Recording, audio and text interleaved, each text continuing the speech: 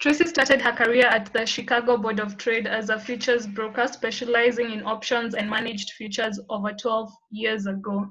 Soon after, she moved to the trade floor where she managed an institutional trade desk, working with some of the top investment banks, Goldman Sachs, JP Morgan, Soc Gen, and hedge funds such as SAC and D.E.SHAW, as well as energy OTC markets via CME Clearport. He's now an independent trader specializing in the energy markets. Recurring guest interviews featured on RealVison, MacroVoices, CME Futures Now, and Benzinga Pre-Market Prep. Tracy is a graduate from University of Southern California with degrees in political science and international relations, with an emphasis on the Middle East. Welcome, Tracy. It's good to have you on board. And Dennis will say hi before we start. Hey, hi, Shy Girl. Oh, sorry, Tracy. Hi. Yeah. Either one works. I'm a big follower. I'm a big fan on Twitter, so that's why I'm saying Shy Girl. Great. Yeah. Hey. I just wanna thank you for accepting, to speak to us. Trading is kinda an emerging thing in this part of the world, especially trading derivatives. Guys mostly trade securities, the buy and hold strategies, but speculating on derivatives, it's really a new thing, and it's quite a privilege and an honor to speak to someone who has experience in the industry.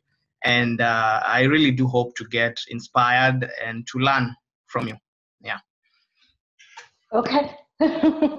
So Tracy, you can start by telling us briefly about your trading journey and why you trade oil. Well, I started, like I said, at the Chicago Board of Trade, and I got into oil because I was selling options. I was an options broker, and it was my first winning trade. So I stuck with oil, and it went with my background. It went with my background as well, with studying international relations as well, and so I kind of just stuck with it. Okay, what year was that? So I started in 2006. 2006. So yeah, 12, that should be about more than a decade. So you specialize in oil. Can you tell us why you decided to go that way? I really like the way that it trades. It's kind of a faster trade. And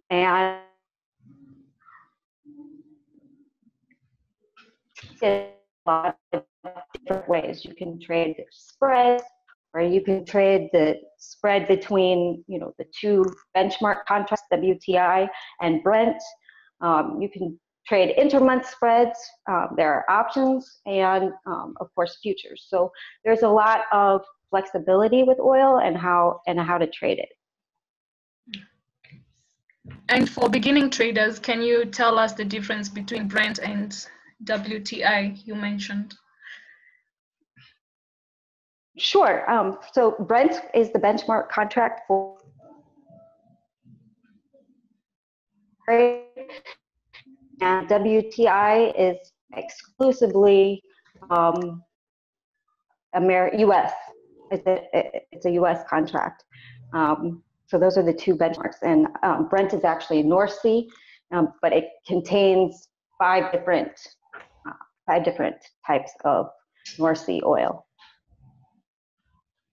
Okay, would you say trading oil, is it capital intensive? Do you need a lot of capital to trade oil? Well, I mean, if you would need, you need a good sized account. If you have a smaller account, I would suggest trading, they do have mini contracts, so which would be for any beginner, I would probably suggest trading that. And that's a mini contract just means that the the tick value is less than the big contract. So it requires less margin, and your losses won't be as giant. Either way you wins, but it's a better contract, I think, if you're a newer trader and newer to oil. Then I would definitely suggest using one of the mini contracts. Oh, Tracy, when I look at your bio, you kinda started trading with these big names. You must have been trading, this huge pile of cash, I guess, as your starting capital. So, did you get a lot of mentorship? What kind of mentorship did you get? Coming, straight from university, having studied political science and international relations, and then you are throwing yourself into, trading. How was the experience? The mentorship.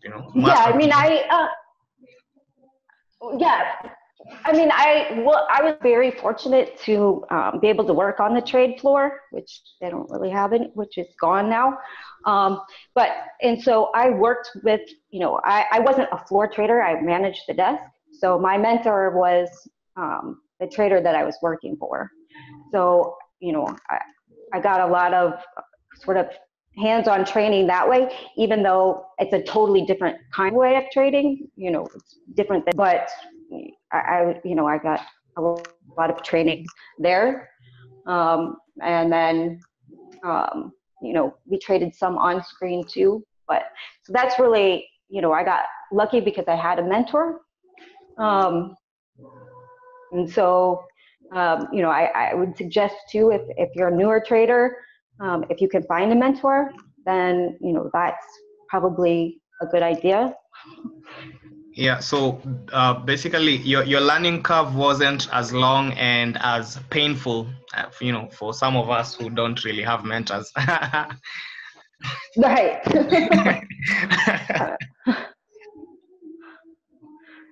Yes, I mean, and throughout the years, I mean, not only, I had a mentor, but, I also, have worked. I mean, it still took me years to come up with, my system that works for me. Everybody's got a kind of a different trading system. So, it doesn't, it's not, you're not going to be successful overnight. It's just not going to happen. It takes years of practice. So, for newer traders, I would say don't get discouraged right away, even though it can kind of be discouraging, because, it takes a long time. But if you put enough effort into it, and this is really what you want to do, then absolutely you can be successful at it. Oh, and what about, the transition from the floor and then onto computer screens? Was it kind of difficult for you, or you transitioned smoothly? And what about your mentor, once things started becoming computerized? Yeah, I mean, we still use the computer for, I was still kind of, we were still using the computer even though we were trading on the floor. So, I didn't have to really go from just floor trading to, electronic, never having electronic before. So I kind of was fortunate that I was, it was in the 2000s. So, electronic trading was already started. So I kind of was doing kind of both at the same time. Oh, cool. Now, I would really like to, take this much more deeper, like talk about, your trading process. I mean, are you more fundamentally oriented or technically oriented? How do you play? Well, I mean, I have two views. I mean, I post a lot of fundamental things because I think that it's important and I really like it. Your Twitter, I really love the research that you post on Twitter. It's really awesome. Yeah. Thanks. So I mean, I kind of use both. If I'm, for intraday trading, I use pure technicals for intraday trading. But if I'm going into, but I take a fundamental, I take an overview of what is happening in the market to kind of then fine tune it to the technicals. Like you have to know, what's going on fundamentally. Is there, are there problems in the Middle East? Is there, a problem with, who knows, transportation? I mean, a million things can come up, and that, of course, going to, affect the price of oil and how it's trading. So I think trading oil, you kind of have to have a balance between the two. But when I'm actually just intraday trading, it's all technical based. So, but I have a general bias to kind of the direction that it's going with a macro view. Oh, kind of more when it comes to directional. Kind of trend following when you talk about directional, or not really? Yeah, I mean, no, more like if I have a macro view of the market, that's more biased towards being bullish, then that's going to give me kind of the outlook how I'm going to trade the product. Does that make sense? So if I'm, or if it's a bearish, that's going to give me, kind of the sense of direction where I think oil would be headed. And then again, I fine tune it to, when I'm intraday trading, it's all based on levels and, it's a technical trade, and oil trades very technically. Okay. Yeah, I have seen most of the charts that you normally put up on Twitter, and I see that you really do a lot of volume profiling, right? Yes. I use TPO, which is more about market structure. It's a market profile and there's market profile and there's volume profile. Okay. So TPO is market profile, and it kind of gives you, I like it a little better than volume profile, although I use both, because it shows you more of the market structure. So, those charts that I post, the TPO charts where, I say there's repair areas where we need to go back. Yeah. Volume profile won't show you those areas, whereas market profile will. Okay. Does it when you guys were trading on the floor back then in the day, getting a feel of who's buying, who is selling, does it bring in that feel in the process, using market profile and volume profile? I mean, well, you don't know who, unlike the floor where, people would call, like, you knew who was buying and who was selling, because, the banks would call, or whoever you were executing for, everybody kind of knew who was buying what and who was not. Now, electronically, you have no idea who is, the buyer or the seller on the other side of your trade. You have no idea. So, you kind of, I mean, that's when I use like a footprint chart. Yeah. Because then at least I can see, if there's 100 trading, even though I don't know who they are. Okay. Yeah. Really. Yeah. Cool. So, Tracy, given your level of experience, what are some of the rules that you cannot compromise on when you're trading? Well, I have very, I have a system, so I really have it down to, I kind of make the same trades all day long. But, when you're newer, I think you should have rules like, if you have this is what, I used to do is, if you have 3 bad trades in a row, you get a timeout. Because then you just start, making more mistakes and things like that, and it just kind of compounds into just a slew of bad ideas. So I definitely have rules that, if, 3 losing trades, timeout for you for the day. Walk away because you're not thinking straight. So I have a basic, set of rules kind of like that. But otherwise it's just, following my system. Yeah. I also have, if you have a yeah, I also have this rule. I call it the 3-strike rule, strike 1, 2, yeah. 3, I'm out. Yeah. Yeah, cool. So kind of when you want to put on those trades, are you using, discretionary judgment, or, is your system really purely systematic? Yeah, it's a discretional system. And I don't have anything automated. Oh, okay. But I definitely have, so I'm actually clicking the buttons. But it's still, but it's a system that, if this and this occurs, or if it reaches this level, then I take this trade.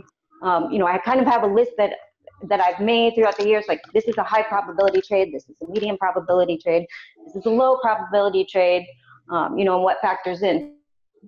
So my high probability trades I take no matter what without thinking. Medium probability trades are kind of, I need a little bit more information, and same with, lower probability trades. Everything has to match up for me to take one of those. But, I think that each trader should kind of, figure out, what trades work the best and what trades work the best for them. And then, kind of stick to that system. And I think you must be very disciplined, like sticking to that system, and there is this, requires this discretionary judgment for you to make. You must be very disciplined. Oh yeah, I mean you have to. I mean when I first started, I lost a lot of money. Yeah, talk about that. Talk about that. So I don't know any good trader that has not blown out at least one account. I don't care what anybody says. Nobody starts off and they're, best trader right away. The best traders I know have, blown out accounts more than one, early in their career. So, I did it. Everybody I know has done it. It just, unfortunately, that's kind of part of the learning curve. Yeah. As soon as, that stuff that happens to you, when that happens to you, you have to go, okay, I need to rethink how I'm doing this. Right? Have you ever been in these, trades, maybe positions which give you, sleepless nights, and coming there, you're preparing your system, Oh yeah, absolutely. Yes, I have been there many times. Unless I'm in unless I'm in a swing trade, and I'm pretty sure about, direction, and I'm, bet on that. I mean, I don't even hold overnight day trades anymore because okay. I'm too tired. Yeah. And have you ever thought of automating your system? So I have that. Yeah, I've worked, a little bit with automation. I'm not a coder by any stretch of the imagination. So, I've had to hire a coder, and I probably, it's not hard to do, but I've probably been a little lazy on it. I could work a little bit harder on it, but or life might get boring, like you just right. and I know you love action, I can see it on your Twitter, on your Twitter, you love action, you're always engaging, and I guess it has to do with your experience, on the floor, I guess you guys always there chatting up and calling out trades. Yeah. Okay. So can you tell us a bit about your risk management tools that you can swear by? I'm kind of a control freak too. I feel like if I just let the computer trade for me, I don't know. And how do you deal with your emotions, say, when you have losing trades and when you have winning trades? Well, I mean, it's hard. I think after a while, you kind of start to distance yourself from it. But I mean, there's always a little bit of emotion involved. I don't care what anybody says. I mean, it's still an emotional game. You just, there are still trades that, I have to sometimes walk away from the screen and just let the trade work. Because if I stare at it, I start getting, I start getting, freaked out about it. So, if you're sure about the trade, and, if you put a trade on, you put a stop on, you have to be able to let it work or you get stopped out. You define your risk, and sometimes you just have to walk away from the screen and let it go. And it either works or it doesn't. And, every trade is like that. There is no guarantee for any trade. So if you use stops and define your risk, then, you have to be willing to go into the trade saying, I'm ready to lose X amount of dollars on this. That's what I've defined for this trade. And, you have to go into it thinking, I'm going to lose this money, right? Yeah. Because you've defined your risk, and then the trade works, that's great. You only have to be right 60% of the time and be successful. Every trade isn't going to work. Yeah. And talking about stops, when you put on those positions, before you put on those positions, of course, as you said, you have this predetermined risk.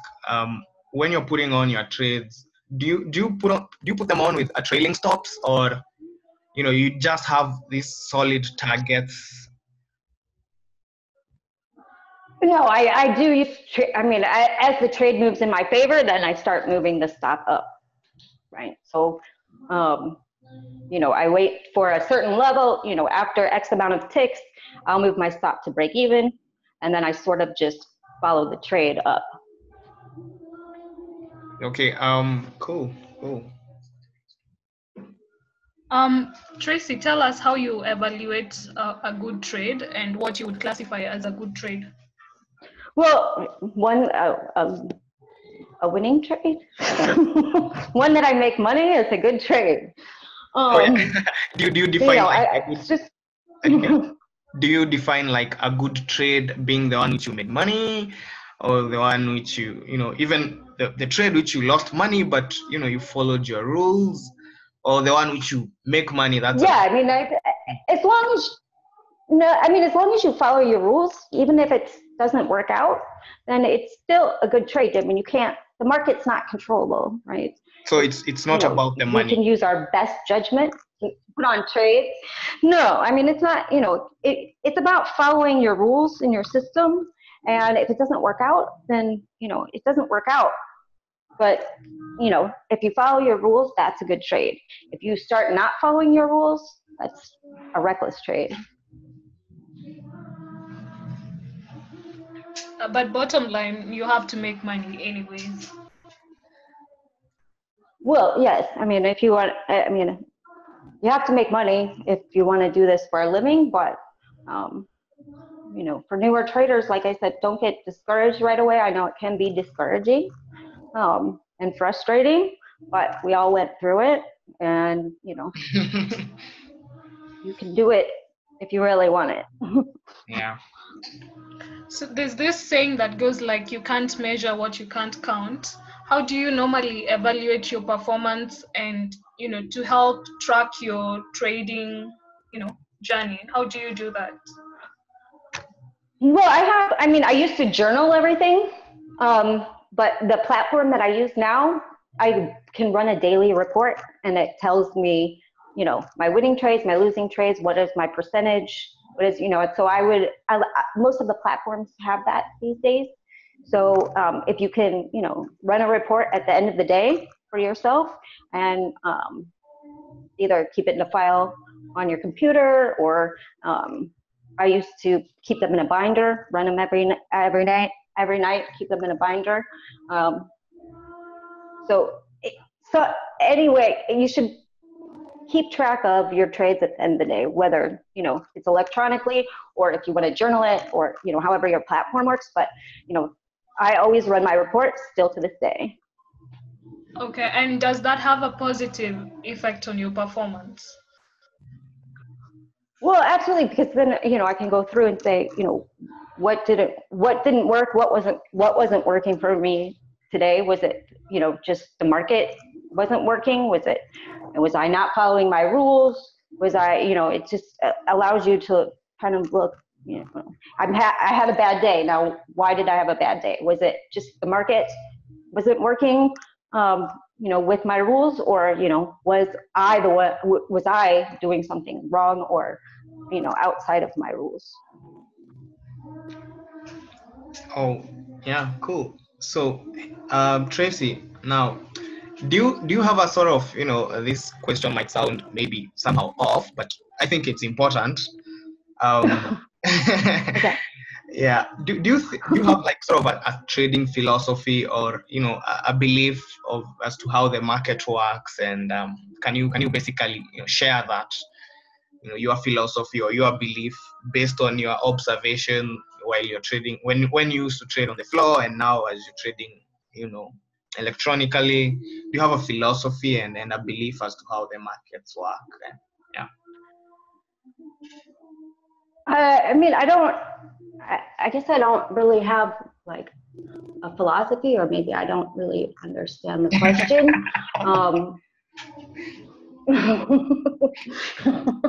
I don't know. I don't think I have a good answer for that. I'm sorry. There are the other guys who trend following, and they'll say this is how markets trend. Yeah, I don't know. I mean, I'm not. Yeah, but I'm not. I'm not really, because I intraday trade. I'm trading long and short all day long, right? If I'm in a swing trade, I'm trend following, right? Okay. But if I'm, and I don't like trading platitudes. I don't like those trading sayings. I think. Okay. Oh, cool. So, like in a day, you can go long, you can go short.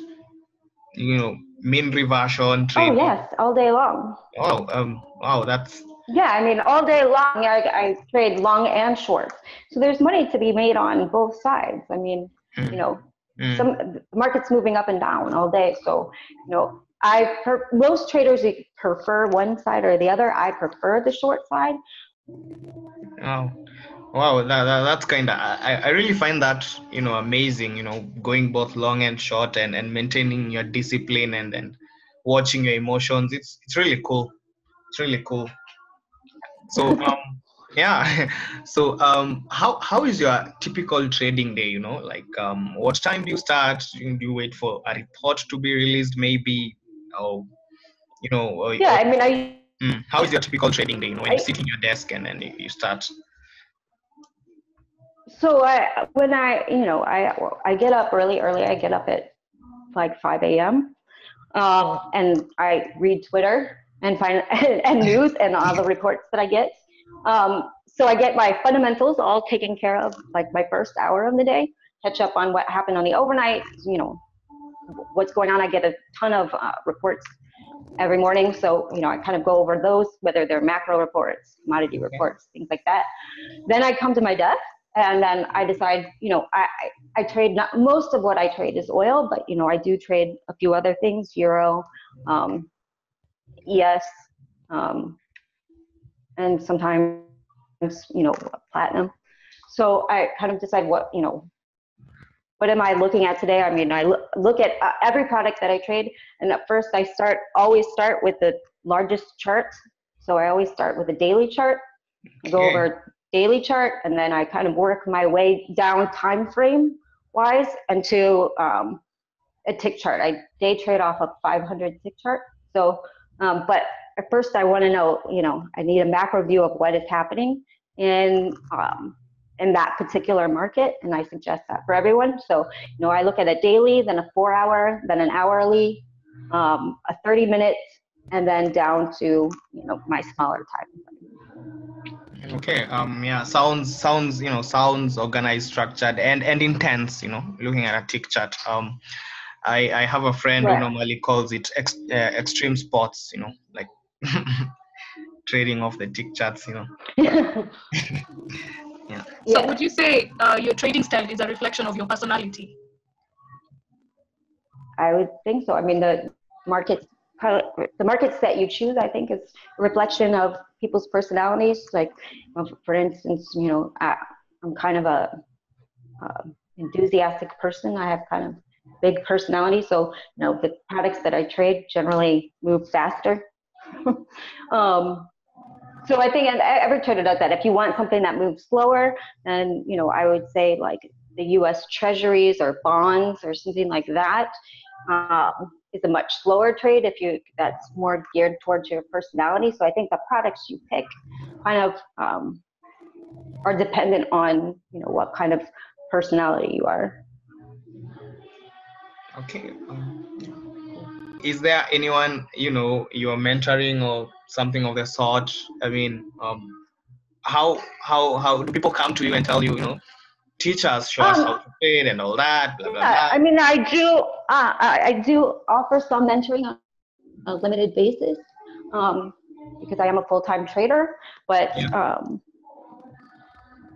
yes, I mean, but if people want to reach out, that's okay. But it's, really dependent on my schedule and things like that. Okay, cool. And then another thing, I have seen on your Twitter timeline, I've seen you drawing a correlation between the euro and oil. I think I've seen something like that. Yeah, can you kindly elaborate on that? So, well, what happens is that, and I wrote something up on my website, shygirl.com. I haven't really kept up the site that much, but I do have a couple recent posts that I think are beneficial if you want to go look at that. But it's basically because what happens is that people that hedge their oil, big companies like Saudi Arabia or whatever, they hedge it with euro, is the long and short of it. So it's a commodity. It's a commodity currency. So it's CAD, 6C, just as Aussie dollar is correlated with gold. So there are commodity currencies, depending on what you want to trade, that are very correlated. And of recent, I've been looking at the charts, and then historically, the dollar and oil, they have always, using the word always, let me not use the word always, but there is this strong inverse correlation. But of late, I'm just seeing them moving together. I don't know if you have observed that. Yeah, so. Well, this saying goes, the correlations work until they don't. Yeah. So, they come in and out. So you can't, they're not always 100% dependent. So, a market can be correlated, and some markets go in and out of correlation. Sometimes you notice like oil and ES used to, trade almost exactly together. Now that correlation's off. The dollar and oil used to be inverse. Now it's not. So, correlations are not 100%. So don't think that, they're always going to be 100%. Okay. Cool. Do you see oil taking out last week's high? I don't want you to predict. I don't know. I follow price. I don't like to make those kind of sweeping judgments. I think that, that we have some repair in the 70s that I'd like to see done, and then we'll take it from there. But I trade level to level, so I'm not one of those people ask me all the time, where's oil going to be in 6 months? I have no idea. A million things could happen between now and 6 months. Yeah, probably that's why I've never seen you on CNBC. Yeah. Probably, right? Tracy, with the advent of electric cars, where do you foresee oil, in the long haul? I mean, I think, everybody talks about, the peak demand. We had peak oil where, we were running out of oil, and then that's no longer, that's been proven wrong. And so now we have peak demand because of electric vehicles. I still think that any kind of transition to electric vehicles is going to be a slow one. And, I think that there's still, even if every car turns, electric and we had no gas automobiles, oil is still used for petrochemicals, for, every plastic, so I don't really see that, it going away anytime probably in our lifetimes. So, but definitely, I mean, I think down the road, obviously that, it'll affect demand, oil price will probably get lower, but, as of now, we use oil to make so many different things. It's not just for petrol for your car. It's used in a lot of other things as well. So. Okay. What would be your parting shot to beginning and even experienced traders, but who want to take up trading and be in it, like for the long haul? No, like I said, like I said, just keep at it. Um, know that it's not easy, but if you really want it, you can, just work hard and, get a system that works. And, you'll probably fail more than once, but that's all part of the journey. So, keep at it. And do you have any literature that you can recommend to? Like sort of any books that inspired you, as you are in your Well, Mm. I've read Jay Dalton's Mind Over Markets. Also, Steedlemeyer has a book on market profile. He's actually the one that he discovered it or made it. So that if you want to study market profile, I think that's a really good book. Not just for oil, for for any market that you trade. And Mind Over Markets by Jay Dalton is another really good one. For just trading in general. Okay. You did mention your website, and I also think Twitter is also another place where people can go and find your work. Is that right? Yep. Yep. I post a lot on Twitter, and I have my website, and that's what I have right now. Okay. We really thank you for taking the time. We'd love to have you again in the future. I hope you can be open for that. Absolutely. Thank you for having me.